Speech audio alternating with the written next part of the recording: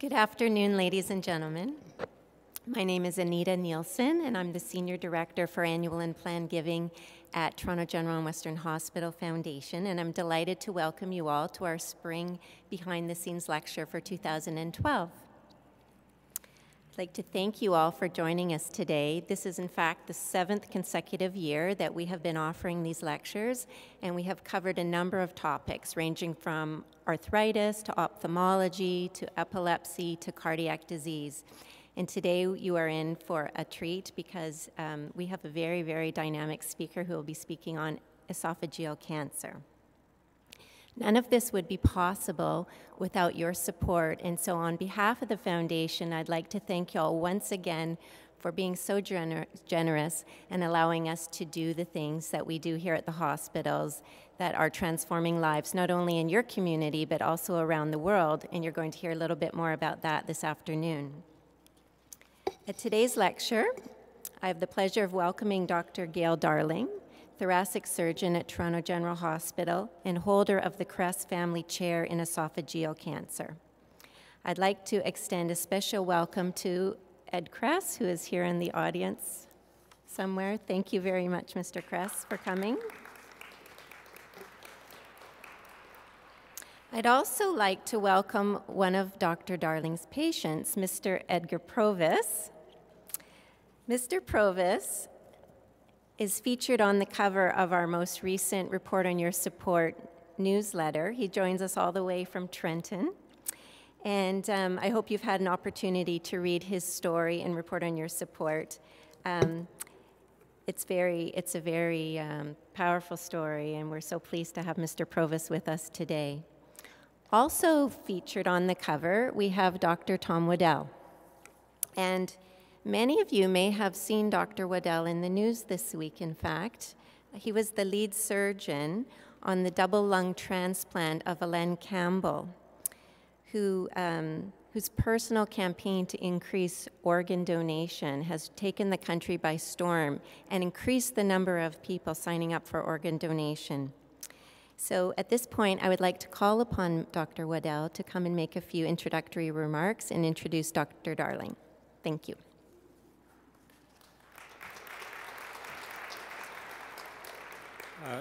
Well, thank you very much. I would like to thank Anita for that introduction, and I want to say very much how interested I am to be here today. I'm not only a member of UHM, but I'm a sometime donor to the foundations, both here and at Princess Margaret Hospital, and I really love to get the mailings from the foundation and to see the interest in the public for what goes on in a hospital. And I think that you should all be congratulated for taking time out of your schedules to come and learn more about the activities that your contributions help to support, and I really applaud your interest as well as your philanthropy.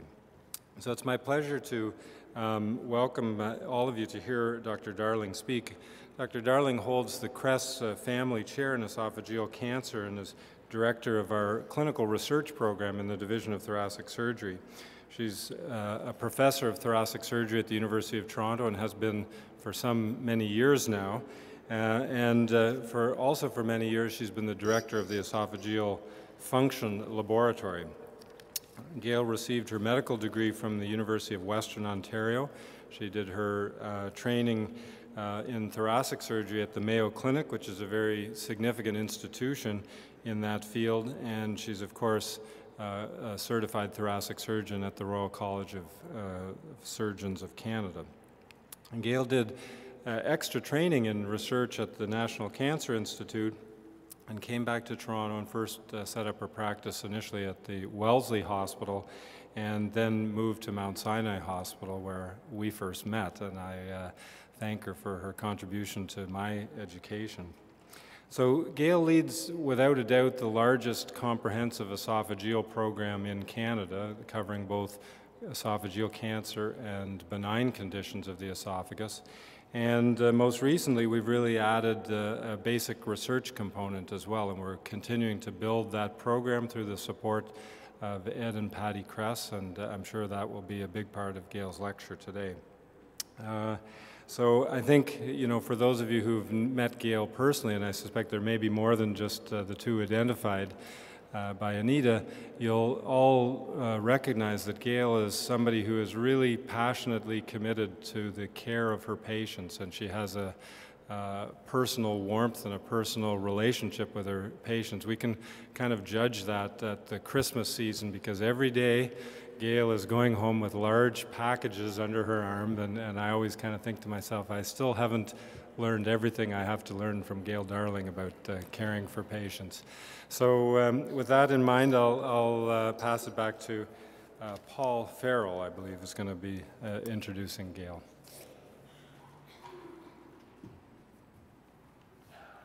Well, good afternoon. Tom, I'm delighted to hear that you're a donor, so I'll catch up with you afterwards. And my other takeaway was that, Gail, we're going to have to monetize all those Christmas gifts you get, and we'll try to get you to the next level. Tom, thanks for the introduction. Good afternoon, ladies and gentlemen. I'm delighted to welcome each of you here today on behalf of the Toronto General and Western Hospital Foundation, where I serve as a board member. It's my privilege as board champion for esophageal cancer program to tell you about how Gail and her team are improving the lives of our patients and to explain how you can make a difference. If you don't already know this, UHN is one of the top 5 cancer research hospitals in the world, something we can all be very proud of, that we have that right on our doorsteps. Let me highlight some of the exciting work in esophageal cancer that Gail's been up to with her team. Gail and her colleagues have made incredible strides in how we diagnose and treat this particular cancer and other disorders of the esophagus. This afternoon, you will hear about their innovations, which are making a difference in the lives of patients. The team performs over 450 surgical procedures every year. Many of these cases transferred from other hospitals, talked about that earlier, due to their level of complexity, which is great. They're developing cutting-edge imaging technologies to enhance early diagnosis, which in turn improves the likelihood of recovery for patients. I am proud to say that our esophageal cancer program provides the most effective clinical care and has the best patient care in Canada. And that's not all. Gail and her team are surgeons, clinicians, researchers, and just as important, educators. The role of an educator is vital in sharing their experience, expertise, and knowledge with the next generation of medical leaders in Canada and the world. Thank you for your past and continued support for our hospitals. The work of our surgeons and scientists speaks for itself in the quality of life that patients enjoy after enduring experience with cancer and other illnesses. We could not do it without you, our donors. On behalf of the University Health Network, the staff, the Toronto General and Western Hospital Foundation, I'd like to convey our profound gratitude for your continued support. Please feel free to contact me, call me, email me, tackle me after this presentation if we can help with any of the questions for today, and to continue the support of Gail Darling. And now I'd like to invite Gail to come forward and present this exclusive behind-the-scenes lecture, and I hope you enjoy the presentation. Thank you.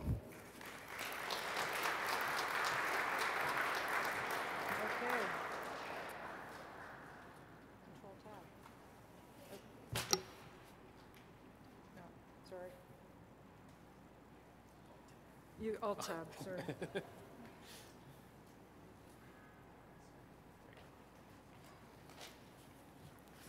I'm not good with technology, what can I say? Because I'm old, right, Tom? I went to a Canadian thoracic surgery meeting a couple of years ago, and I looked around the room and I thought, oh my goodness, I've trained 3/4 of these surgeons. So I have a little bit of a history.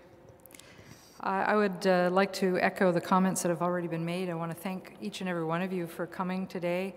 It's a great honor to be able to speak to you today about our program. And again, I want to also acknowledge Ed and Patty Kress and Brookfield Partners for their generous donation that really got this all started and continues to make it possible. So with that, I'm going to go ahead. All our programs really start with a patient problem, and I'm first and foremost a clinical surgeon. And the patient's problem is that they have trouble swallowing. And it first starts with the odd time they go to a restaurant, you know, the steak doesn't go down so easily. And then it progresses to the point where they're having trouble even with soft foods, mashed potatoes, macaroni and cheese. And then they're starting to choke on liquids. Some patients may have pain when they swallow, but largely it's just that feeling that food isn't going down easily. And early on, most patients kind of think, oh, well, you know, I was hurrying, it was this, it was that, I didn't chew my food. And it's so easy to kind of ignore that first symptom. So many of our patients don't come to our attention and don't seek us out until that cancer has been growing for a while. And by then, they've often lost a fair bit of weight. So this is how we start with our problem. And this slide is just to show you what esophagus cancer looks like on a barium swallow. So a barium swallow is an X-ray test. It's an old-fashioned X-ray test, but it's very useful. And so the patient swallows this white stuff that shows up on the X-ray. And you can probably appreciate that this is kind of irregular and ratty looking. This is what the normal esophagus looks like down here. This is the cancer in this area. And this is the dilated or stretched out esophagus that's been obstructed. And this is what it looks like when we look down with the endoscope. So you can see this sort of, you know, ugly fungating tumor that's blocking the esophagus. And this is the normal esophagus lining here. So one of our problems with esophagus cancer is the anatomy. Now, I hate to be critical of our maker, but the lymphatic channels in the esophagus run just below the very inner lining layer of the esophagus. And so it's very easy for the cancers to spread into the lymph channels. So here, these are all early cancers. This is what we call a high-grade dysplasia, where the cancer hasn't even started to invade. And these other these little lumps here are tumors that have just started to invade. These are cancers that are almost never symptomatic. They're detected incidentally when you have a scope for some other reason. And even at that very early stage, they can get into the lymphatic channels, and once they're in the lymphatic channels, the cancer cells can spread throughout the body. So that's our challenge. And because of that problem, a lot of patients with esophagus cancer are not cured by surgery alone, and we need more help. And this slide just illustrates what happens over time. So if you have the very earliest cancer, you have a very good chance of being cured. But most of our patients are in these lower curves, and so surgery alone isn't good enough for them. So what's happened with esophagus cancer? This slide shows you what has happened in terms of the frequency of esophagus cancer. And you can see that the curve for esophagus is way up here at the top, and it's just been steadily increasing since 1975, whereas down here is colorectal and lung cancer and breast cancer. The frequency of those cancers is remaining relatively stable. So we have this huge problem, and it seems to be affecting white males more than others in particular. And we don't entirely understand why that is. So we're doing some research into that, and I'll come back to that. We know that some of the risk factors for adenocarcinoma used to be a rare cancer in the esophagus, but is now the predominant type. The other common type is squamous cell cancer, and squamous cancer has been fairly constant. It hasn't changed in frequency. But adenocarcinoma has really skyrocketed. And we know the factors that contribute to this are being overweight, heartburn troubles, gastroesophageal reflux disease, something called Barrett's esophagus, which I'll talk about a little more later. And there's always been an interest in, is it something to do with our diet? And I think this has not been really nailed down, but it looks like all those things that we like to eat aren't good for us. So diets that are high in red meat, what we call a high glycemic index, so high refined carbohydrates, high fat, and low fiber, seem to contribute to the development of esophageal cancer. Smoking is also a risk factor for this type of cancer, for adenocarcinoma. Smoking and alcohol intake are a risk factor for squamous cancer, but drinking does not seem to be a factor in adenocarcinoma. And if you have a family history of cancer, you may be more at risk as well. I already sort of alluded to this. This is the problem with surgery alone, that if you have very early cancer, you can be cured by surgery, and that's the top part of these curves up here. But most of our patients are down here. And this is an old slide, so I think we're doing better than that. But again, it just speaks to the fact that we need more than surgery to help our patients. So our esophageal program at UHN has 3 pillars. Clinical care, first and foremost. We want to take better care of our patients, offer them the best care possible. We want to look at new treatments with research, and we want to educate both patients and doctors and future surgeons. So first of all, we want to look at how can we improve our outcomes. And so here are some of our strategies. We first want to improve just the results of our operations. How, as we, as surgeons, do better, have fewer complications. We want to do some clinical trials because that helps us to evaluate new treatments. We want to increase awareness. Like I said, so many people ignore that first symptom. So we want both doctors and patients, the public, to be aware of what the first symptoms are. We would strive to identify who's at risk. We all have some heartburn from time to time. Does that mean I'm going to get esophagus cancer? I hope not. But if I'm at risk, can I identify that risk earlier on before I really can't swallow my steak? We'd like to be able to identify genetic markers that predict risk. Can we get a blood test? Can we do something that identifies you as being a person at risk? Then we'd like to be able to modify and reduce that risk, and we'd like to identify also molecular markers or things in our cells that predict whether someone is going to be sensitive to the treatments we're recommending or whether they're going to not respond very well to those treatments. And then finally, we'd like to identify molecular targets for therapy, so what we call personalized medicine. So instead of treating everybody with the same drug, we can pick out the particular drug that that patient and that patient's tumor is going to respond to. So those are kind of lofty goals, and we are working on those. Technology. Oh, there we go. Sorry, I did it. It's okay. So what have we done so far? So we started at the very basics. We looked at evaluating our treatment outcomes. We established a surgical database, which now has over 400 patients, and we actually just looked at how we were doing with the surgery we're doing. We collaborated with our colleagues in medical and radiation oncology, as well as pathology and diagnostic radiology, to develop multidisciplinary teams to help deliver better cancer care.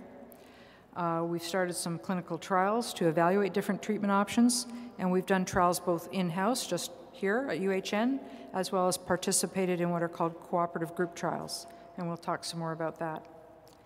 We've established a tumor bank, and we've started, as Tom mentioned, a translational research program. So with respect to our surgical database, we have over 400 patients in our database.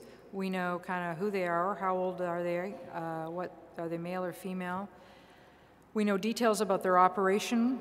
We know details about how they've done from their operation. Did they have any complications? We know about their tumors, what we call TNM, T for tumor, N for nodes, M for metastases. So we know about their pathologic data. We know whether they've survived from their surgery or not, whether their cancer's recurred. We've also been looking at their quality of life, and we have quality of life reports on most of those patients. And we are able to link with an epidemiologic database that has been run by Dr. Jeffrey Liu, and I'll come to that later on. And I want to mention that Catherine Zeman, who has put together this database for us and continues to maintain it. What about clinical trials? Clinical trials are ways for us to evaluate treatments, and they allow us to offer cutting-edge therapies to patients that aren't available just if you go somewhere else because they're not paid for by OHIP, and we can offer those new treatments to patients. And so we've completed 2 in-house trials. We've participated in a large North America-wide cooperative group trial, which is ongoing. We are going to be leading the Canadian arm of a new international trial that is being conducted in Canada, in Australia and New Zealand, and also likely in Europe. The European group has also signed on, and that trial will be open this fall. And we're developing new clinical trials. We're participating with the Alliance Cancer Cooperative Group in the US to develop a new trial for esophageal cancer patients. In our tumor bank, we've got over 400 samples, and these include samples of tumors that we've taken out at surgery, as well as tumors we've biopsied. And we've used some of those samples to look at something called microRNA. MicroRNA is a kind of piece of genetic information, and we've looked at that microRNA prior to treatments, chemotherapy and radiation, and after treatment. And we've got further studies ongoing, and I'll come back to that a bit later. We're also contributing samples from our tumor bank to the NIH Cancer Genome Atlas project. We're one of a very few number of centers that have samples from tumors prior to chemotherapy and radiation and after, so they're particularly interested in us participating, and because of our tumor bank, we're able to do so. We're also creating something called a tissue microarray to use for testing genetic changes in tumors, and we're evaluating a new gene that has been identified in squamous cancers. We're going to look at it in adenocarcinomas. So just a little bit about our clinical trials, and I mentioned these trials are important because they allow us to offer patients cutting-edge therapies or new therapies. When we first started, our first clinical trial was important because it allowed us to develop that collaboration, which is so important. And they established our multidisciplinary collaboration in treating our patients, and they allowed us also to very accurately assess our results, which we really hadn't done before. So that really got us off the ground. Our first trial just used kind of standard chemotherapy drugs in a maybe new combination, and our second trial allowed us to use a new drug, a targeted therapy, which is kind of one of those steps towards personalized medicine. And I just want to show you some examples. This is a CT scan picture from our first patient on our first clinical trial. And there's a little story about this because this patient was referred to us because no one else would offer her any treatment. And we thought, okay, you know, we could do this. But my colleagues in medical and radiation oncology got this CT scan. So I saw a CT scan that had been done a month or 6 weeks earlier, and I said, okay, yeah, well, you know, we can probably take that out. Okay, you give her chemotherapy and radiation first. Well, then they went and got this CT scan, which I never saw, and they started her on her treatments. And if I had seen this CT scan, I would have said, no surgery. But this is her CT scan after treatment, and that thing has shrunk dramatically, and when we resected that tumor, there were only 3 live cancer cells left. So that's a very dramatic response. Not everybody gets quite that dramatic response, but it just shows you what you can do if you try. There's another fellow who was turned down elsewhere. This is a 33-year-old man, married, 5-year-old son. He's got extensive lymph node involvement. And these are big lymph nodes here and here. His tumor's down here somewhere. And you can see there's more lymph nodes up here and here. And this is pressing on the vein that drains the blood from his left lung. He's also got lymph nodes down here in his tummy. So he's got lymph nodes kind of from here to here. And the doctors that saw him elsewhere said, that's too big a radiation field. We could give you some chemotherapy, but that's the best we can do. His wife is a good advocate for him, and she said, can you do something? And I said, well, we can try. And I have to say, I was a little nervous about it, but we did. And he had a fantastic response to his chemoradiation. We resected him in December, and he's doing well so far. It's early days yet, but most of those lymph nodes were just fibrotic scars when we took them out. Now here's another fellow. This is pictures of a PET scan. I'm not sure how well it projects, but I'm just going to tell you a little bit about PET scans. PET scans are a relatively new imaging technique that are based on the metabolic activity of tissues. So tissues that are growing very fast light up as being hot on a PET scan. And we were able to offer PET scans to our patients for a number of years now because we were doing a clinical trial. We could do it through our donations from patients and so on, and from families. The government just approved PET scans for esophagus cancer last fall. So now OHIP will pay for these scans. This fellow had a cancer of his lower esophagus. Now, we thought he was going to have a squamous cancer because he was a very heavy drinker, heavy smoker, but he turned out also to have very bad reflux and had the usual adenocarcinoma. And his tumor was pretty big, and so we were going to offer him chemotherapy and radiation, but then we got his PET scan. And this is his tumor down here, and his PET scan showed activity way up here in his chest, quite a distance from the primary tumor.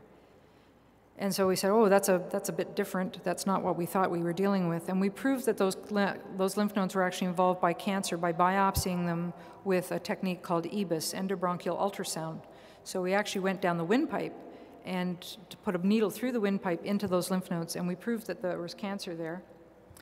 And I, again, thought, this guy, I don't know about surgery for this guy, but we went ahead with our chemotherapy and radiation.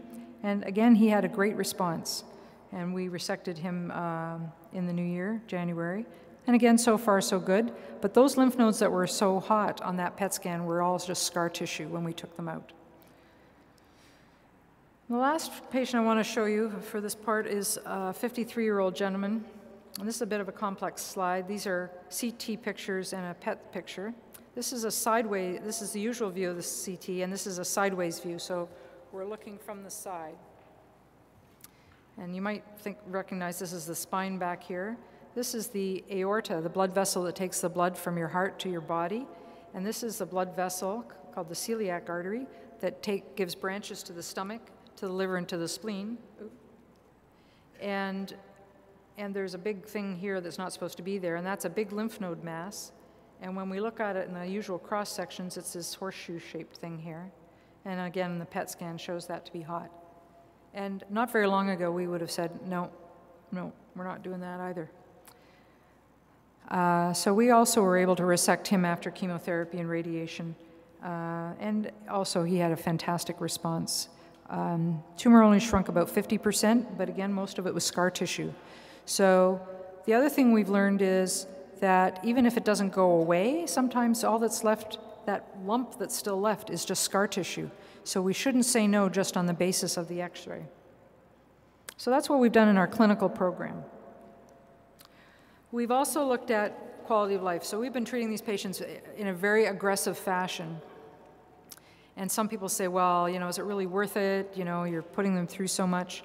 So we actually have been measuring quality of life in patients to see, is it worth it from the other side, from the quality of life side. And so this is just a small group of patients, which shows their overall quality of life score when they come with their cancer.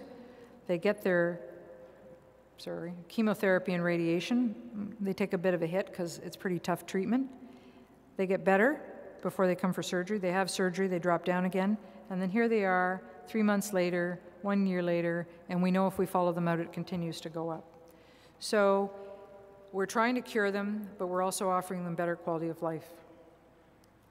And this is just the same thing, just showing the improvement in swallowing and eating. So we have 2 ongoing studies in quality of life right now. We're comparing 2 different quality of life instruments in patients. We're also doing something that's quite different, which is what's called a qualitative study. And this involves patients or patients' families or caregivers coming to small groups, what we call focus groups of 3 to 4 people, and allowing them to talk about their experience. From the patient's perspective, they can talk about their experience as the patient, but also in a separate focus group, the family members or caregivers can talk about their experience.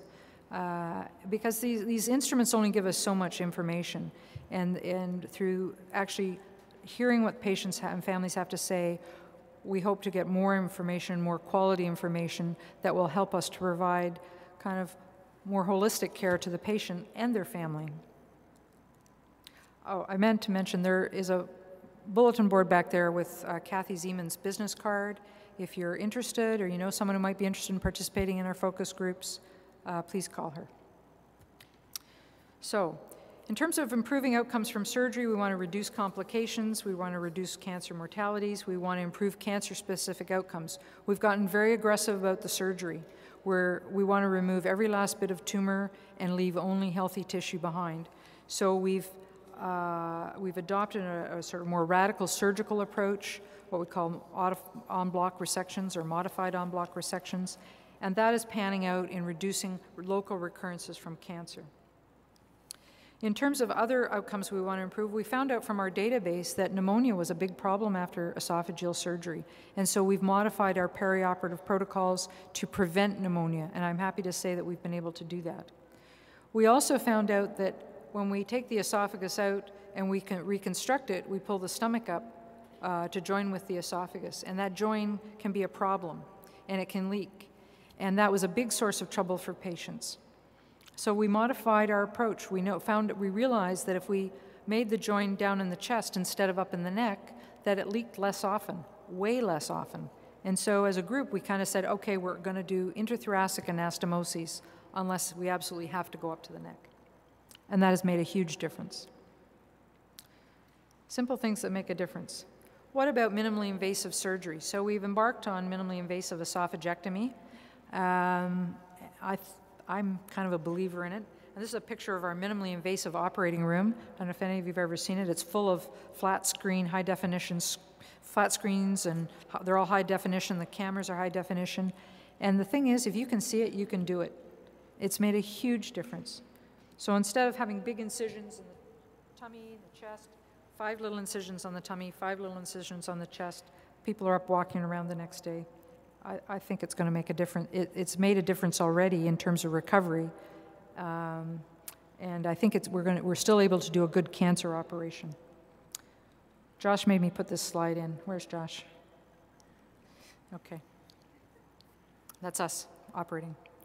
So I want to tell you a little bit more about our research program, our translational research program. Michael Coe is a surgeon now at St. Joseph's Hospital, but he was a resident with us, and he did the initial work on microRNA, comparing microRNA in patients before and after chemoradiation.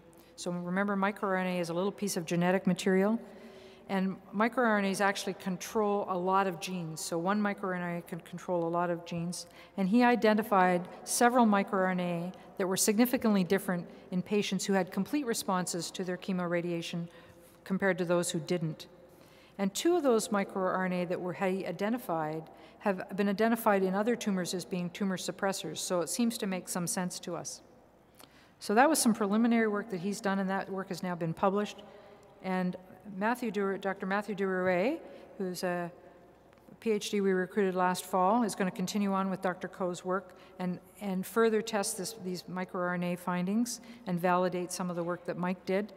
He's also developing some esophageal cancer cell lines so that you can kind of test treatments on cells in a dish before you take it to patients. He's trying also to identify what cellular pathways are controlled by those microRNA that Mike Coe identified, and then explore their role in the tumor's sensitivity or resistance to therapy. And the whole goal of this is, again, is to aim to personalize therapy for patients. You know, what is a good drug for this person may not be a good drug for that person. So, okay, can we identify the drug that's going to work for that tumor in that patient? Some of our other people that work with us, Dr. Mingyao Liu and Dr. Atsushi Shiozaki, identified a new gene that is increased in squamous cell cancers of the esophagus. They call it XB130. And we're about to embark on evaluating that gene in adenocarcinoma. In Japan, squamous cell cancer is the most common cancer, esophageal cancer, and we want to know if that gene is also increased in our patient population. I already mentioned that Matthew is developing these esophageal cancer cell lines, and one of our pathologists, Dr. Hala El-Zamidi, is working with us to develop something called tissue microarrays. So tissue microarrays are kind of a tool. You kind of have a block, and you put samples of many different tumors on that block, and you also put samples of normal tissue, and then you can check for changes in genes in many tumors all at once. So instead of going out and doing this slide from this patient and that slide from that patient, we can test them all right here. And I think that block is just about finished. We also collaborate with Dr. Jeffrey Liu, who's based at Princess Margaret, and he's a very busy guy. I apologize if he shows up and sees this slide because I changed it a little bit. It was very busy, just like he is. And he's been doing, keeping an epidemiologic database looking at risk factors for development of cancer and also risk factors that may affect response to treatment. He's looking at genetic and environmental risk factors, and he's also looking at are there genetic changes that might predict response or sensitivity to treatment. He's also growing some human tumors on mice, what we call xenografts. So we take some samples from tumors and we implant them in the mice, and they're growing in the mice. And then we can test cancer treatments on the mice. So Matthew's doing the cell lines so we can test the cancer treatments just on some individual cells, and then we can go and test them in mice, and then eventually we'll get to us. But we want to test them on the mice first. He's also helped us with our international collaborations with the NIH Cancer Genome Atlas, as well as something called Barrett's Esophagus and Adenocarcinoma Consortium, or BEACON, and we're contributing blood samples to that. So we're kind of busy.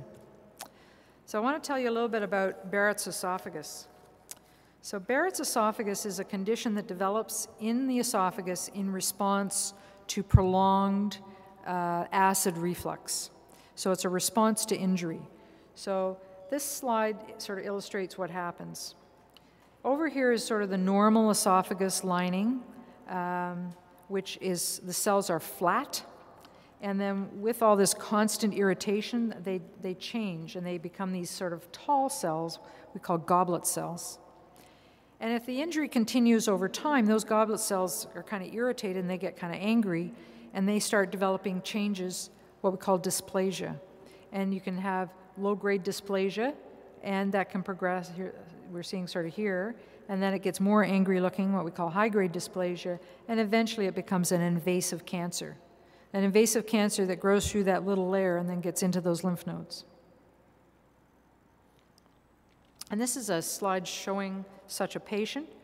This is a 75-year-old gentleman, a long history of heartburn, and on the left-hand panel we can see a picture of his esophagus. This pale pink is the normal lining, and down here is sort of the more red lining. That's the Barrett's, that's the columnar epithelium, and in the distance is his cancer, which we can see a little closer. So he has a CAT scan, so that's part of our standard protocol for evaluating somebody with cancer. And this is the heart up here, this is the aorta back here, this is the esophagus, and the white is the contrast dye that the patient drinks. And here's this sort of thick part of the esophagus. Doesn't look too bad. And this is his endoscopic ultrasound, and I want to acknowledge the generous contribution of Michael and David Goldstein and their families that allowed us to have an endoscopic ultrasound. So this is your endoscopic ultrasound. Thank you very much. This is a picture of this tumor. The black circle in the center is actually the ultrasound device. Then we inflate a balloon. This is the balloon. And then this is the esophagus wall over here. And this is normal esophagus wall. And this is the tumor. So it's a contained tumor, but even so, this is a T3 tumor. So it's already invaded into the muscle layers of the esophagus. Well, we know that 20% of people have daily heartburn. So that's a lot of us in this room. Probably there's some of you who have daily heartburn. And about 10% of people who have gastroesophageal reflux disease will have Barrett's esophagus. So it's about 1.5% of the general adult population. We know that Barrett's esophagus is a risk factor for esophagus adenocarcinoma. Now, I don't want you to think just because you have heartburn that you have Barrett's, and just because you have Barrett's you have cancer, or that you're going to have cancer. Because not everybody with Barrett's esophagus goes on and develops cancer. But we know that in people who have Barrett's, they are at more risk than someone who doesn't have Barrett's. So until recently, the only option we had for keeping an eye on those people was what we call surveillance endoscopy. So we'd bring them back for a scope, we'd do biopsies, we'd look for any changes that might suggest that that Barrett's is going to get worse. So is it normal Barrett's, or do they have dysplasia? And that's all we could offer those people. The problem is we have not been able to figure out which patient with Barrett's is going to progress to high-grade dysplasia or go on to get cancer. We're pretty sure that whenever somebody gets high-grade dysplasia, they will get a cancer if we don't do something about it.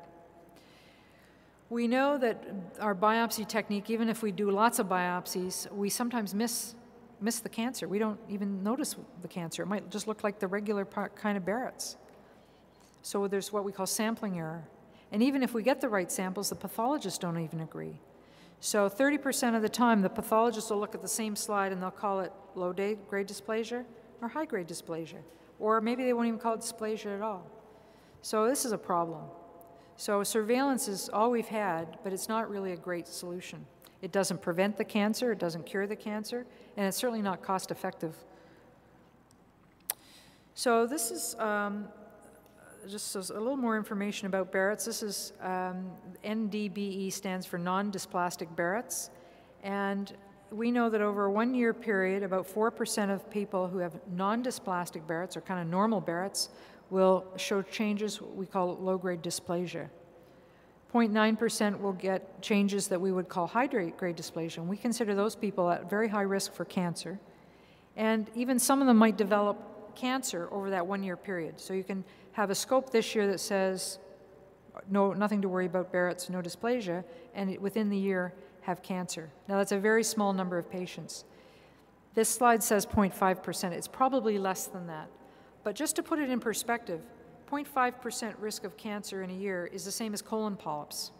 And we all have gone for a colonoscopy to get our colon polyps out. So it's not something we should ignore. And of course, if you have low-grade dysplasia or high-grade dysplasia, your risk of developing cancer within the next year, within the next 5 years, is even higher. So up until recently, all we had was scopes, and more scopes. And then in 2009, a large collaborative group published this paper in the New England Journal called Radiofrequency Ablation in Barrett's Esophagus. This was a randomized clinical trial, so I'll come back to clinical trials again. A randomized clinical trial, or phase 3 trial, is you take a bunch of patients who have the same problem, and the computer says, okay, you're going to get this treatment, and this other group's going to get that treatment. And the doctor, the patient, has no control over which group they go into. And we can do that when we don't know which treatment is really better. Is this really a better treatment? We had no idea. So they did a randomized controlled trial of radiofrequency ablation for patients with Barrett's versus just surveillance endoscopy. And just to kind of simplify this slide a little bit, we'll just look on this left panel. I'm having trouble with the mouse. The left-hand slide, part of the slide shows what we call any progression. So the light gray bar is the patients who just had the scope. The black bar is the patient who had radiofrequency ablation.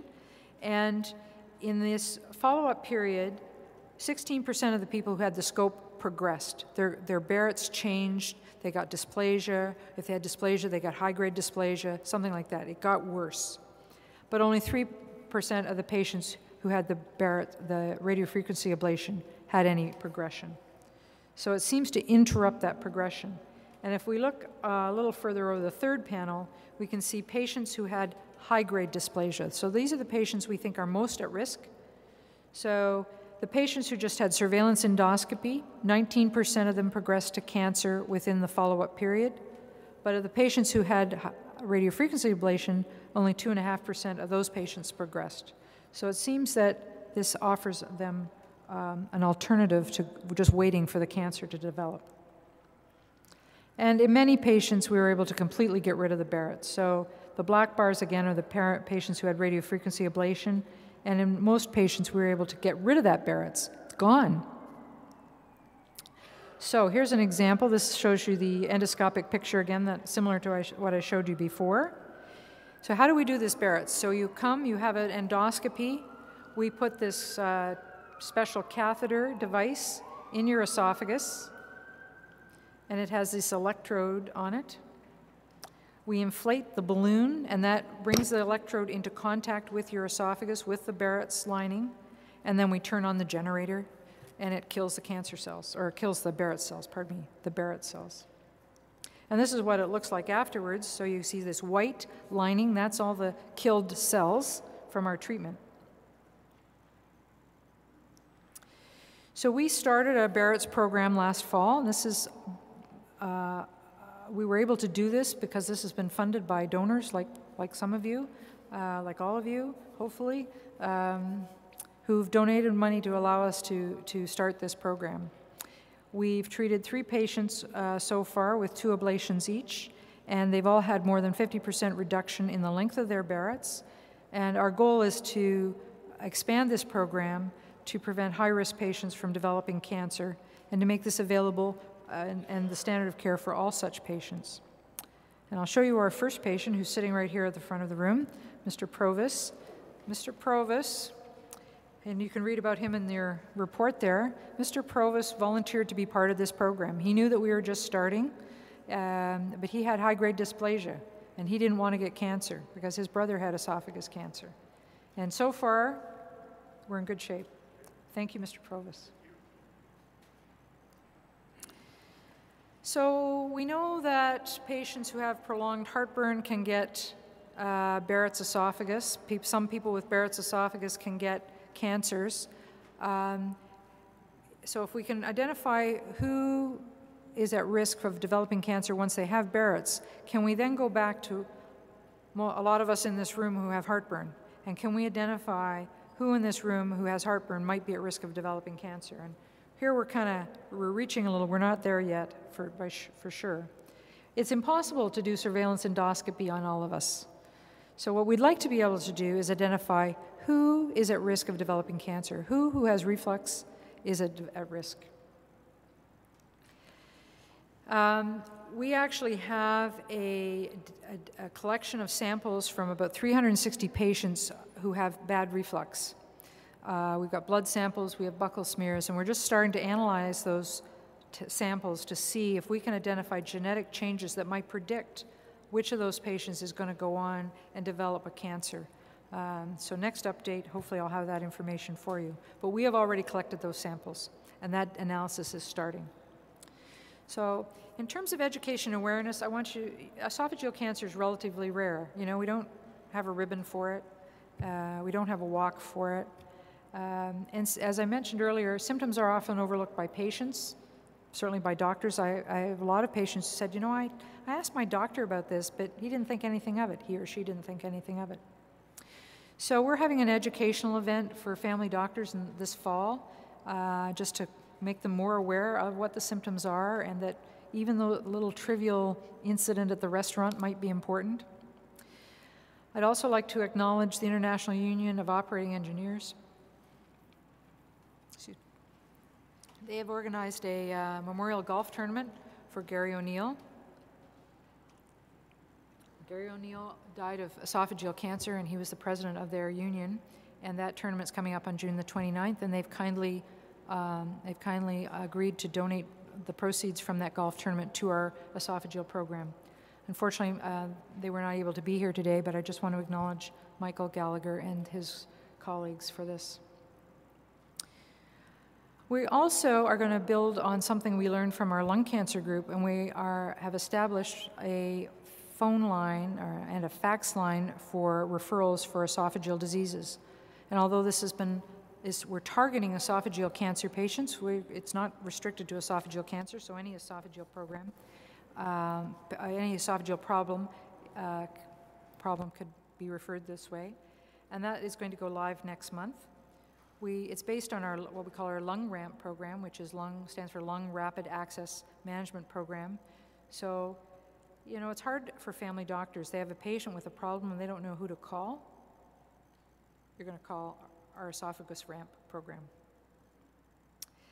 And we've established our multidisciplinary clinics, and we're working on developing our tumor board so that we can get together and talk about difficult patient problems. Those patients that I showed you earlier that, you know, were turned down elsewhere. Should we take them on? Can we offer them something? We don't want to offer them false hope, but can we offer them a treatment when no one else has been willing to do so?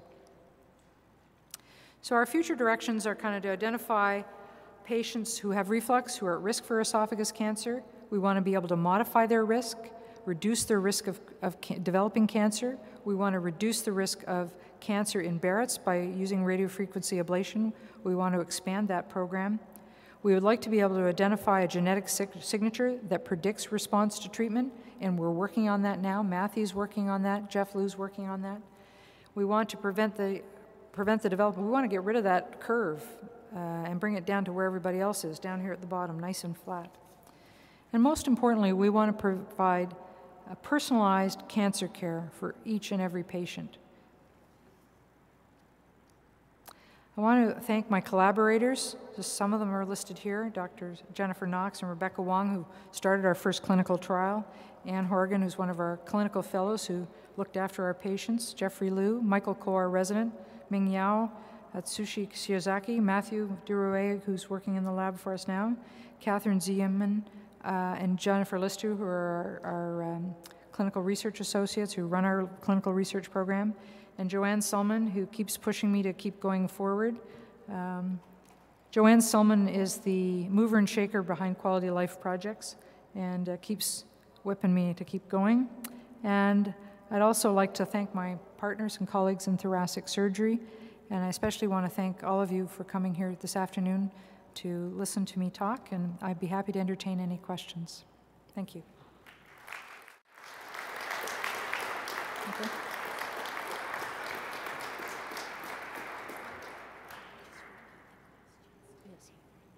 Certainly. Question.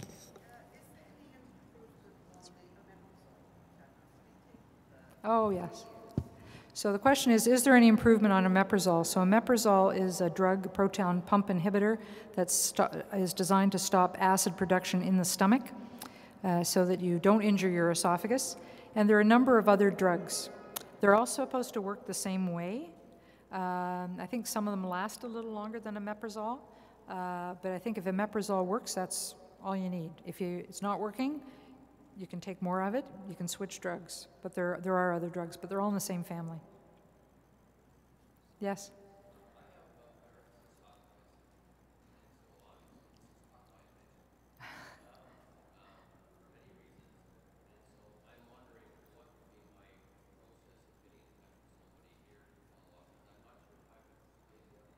Right. Oh, I see. And you've had, so the question is, so for someone who has Barrett's, how can they get in touch with us? And my question to you is, you've had a scope and...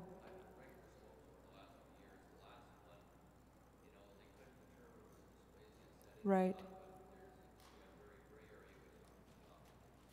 Yeah. There is a gray area, and as we've mentioned. They often don't agree, and our response to that is usually to do more scopes more often. So one of the questions that's come up is, should we be offering radiofrequency ablation to patients who have Barrett's but don't have high-grade dysplasia? So the original work would suggest that there is a benefit. And certainly I think the American Gastroenterology Association is coming out in favor of offering radiofrequency ablation to patients who look like they might be in a higher risk category, even if they don't actually have high-grade dysplasia. So radiofrequency ablation was first started for patients who could not have an operation. They were not fit enough for an operation. And then we realized it worked, and so now we're kind of expanding. And so we'd certainly be happy to talk to you about having a look if you want. I guess you can get in touch with me. Yes, sir.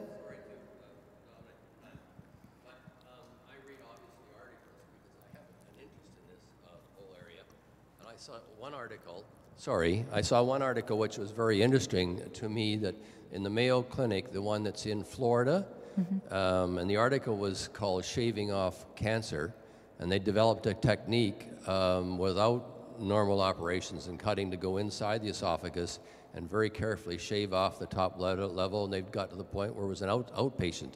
Now, maybe my facts are wrong or whatever. No, you're right. That's actually, so the question is about shaving off cancer without an operation. So the patient has an endoscopic procedure, and they go in and they literally shave the cancer off the lining of the esophagus. So I think that is a very valuable treatment for very early cancer. And I'll sort of mention my slide, that slide of the lymph nodes I showed you in the beginning. Because once that cancer has gone through that very first layer, then shaving it off may not be good enough. So the big trick is to figure out, is it above that layer or is it below that layer? And so we do something called endomucosal resection, and then there's this other term that they use for this, the bigger procedure. But endomucosal resection is kind of the first step. So we do a scope, and instead of just taking a little piece, a little biopsy, we try to shave off the inner lining layer above what we call the basement membrane. And then the pathologist looks at it, and they see, are those bad cells just at the very top, or are they penetrating deeper? And if they're penetrating to the bottom of where we've shaved it off, we're not sure that that shave is good enough. Now, if it turns out you're a person whose health is not very good, and you're not a candidate for an operation, maybe that's all you do. Or maybe you have that and then you have radiation. But the gastroenterologists are very keen on doing these procedures, and in the US, of course, it's a big thing. And the surgeons are a little nervous because they think, well, what about if it's going through? And what about the lymph nodes? And you're not going to get the lymph nodes. So I think it's a very good option in the right patient. And we're doing that also. Not like as many as they are, though. Can I go to the back first and then come forward? Thank you, Doctor. On slide number 6, there is a chart. I wonder if you could interpret that for us. Either esophagus cancer has been on a 45-degree angle and totally wild in terms of the numbers, and the others have leveled out, and you've been working for longer periods. Esophagus is virtually off the chart. Yes. But if you traded stocks, you would take some relief, because it appears now to be coming down to what could be a head and shoulders formation. But could you interpret that chart for me? What does that tell me, that chart? I'm not sure I quite caught the end of your question, where it's coming down at the end. Yeah, I mean, back in '75, that's as far back as your stats went. Are we talking numbers here? Like we've got thousands of patients with this stuff, with esophagus cancer, but not yet treated, and they die off quickly or over a long period of time. But those patients with other types of cancer, you've been at it long enough. Oh, I see what you're saying. This is what we call incidence, so these are new cases, new cancer cases, and this chart is looking at the frequency or the incidence of new cancers relative to what the rate was in 1975. So, let me get my mouse there. So this is where kind of we started, and in 1975, adenocarcinoma of the esophagus was virtually unheard of, because the esophagus is lined with squamous mucosa, not what we call columnar mucosa, and adenocarcinoma comes from columnar mucosa. So most cancers in that time were squamous mucosas, and all of a sudden we started seeing these adenocarcinomas. And you know, we haven't clearly explained why we're seeing so many, but this is a relative increase compared to 1975, whereas the new cases of breast cancer, lung cancer are relatively constant. And if we drill down on those, we actually see those are coming down. Now, whether the little drop at the end is real or not, we don't know yet. It's early days. So, yes. I'd like to ask, to what extent do the hospitals of the University Hospital Network know about your study, and to what extent would patients with this difficulty be able to be treated at these other hospitals? Other hospitals other than our hospital? Yeah, other hospitals of the University Hospital Network. Oh, okay. People who have this kind of cancer, esophagus cancer, would generally be referred to like a gastroenterologist, a GI specialist at our hospital, a surgeon, and our hospital is different than some places that the esophagus cancer surgery is done by the thoracic surgeons. It's like that in Canada and the US. In Europe, it's done by what we call GI surgeons. And so those patients would tend to be referred into us. Sometimes they get referred directly to the medical or radiation oncologists. But because we have this multidisciplinary collaboration, they'll say, you know, I've got this patient coming into clinic tomorrow, can you see them too? And so we often, even though that patient was originally scheduled to see me or one of my colleagues, because we're there, they'll say, could you look at these x-rays? Do you think this patient could have surgery? Or, you know, what do you think is going to be the best treatment? Or they'll be referred to me for surgery, and I'll say, you know, probably not surgery alone. Probably we need some extra help. And we just walk down the hall and say, have a look at this x-ray. Can you see this patient? And ideally, when it works really well, they see the patient right then. The patient doesn't have to come back.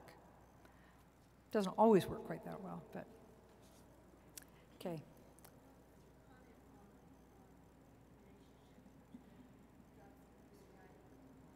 Osteoporosis and acid reflux disease? Oh, that's a tough question. I'm not sure I can answer it. The question is, can I comment on the relationship between drugs that are prescribed to prevent osteoporosis and acid reflux disease? And to be perfectly honest, I don't know exactly the answer. I do know that some of those drugs are irritating to the esophagus, and that some people have to stop taking them because of the irritation to their esophagus. That's as much as I know. Yes, sir.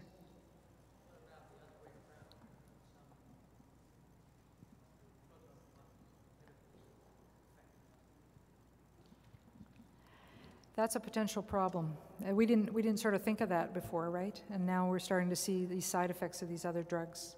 The question related to the effect of proton pump inhibitors on bones and osteoporosis, and does it contribute to osteoporosis?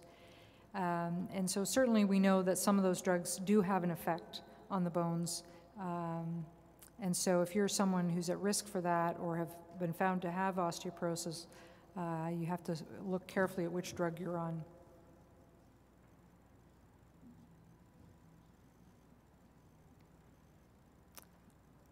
Oh, yes.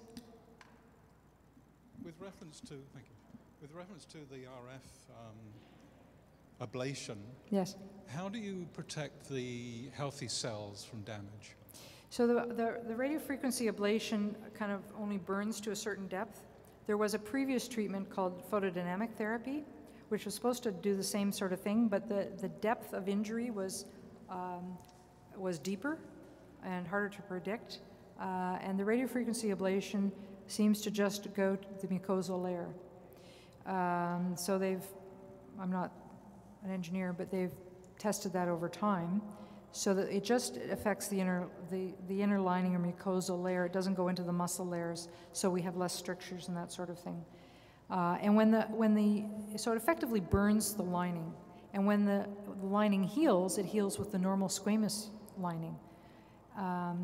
The other part of that, though, is we have to protect that lining from acid.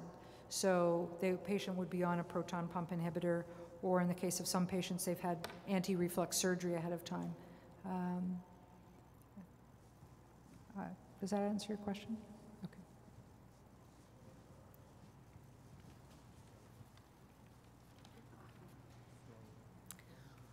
Well, I'd like to take this opportunity then to invite everyone to join me in thanking Dr. Darling for an astounding presentation.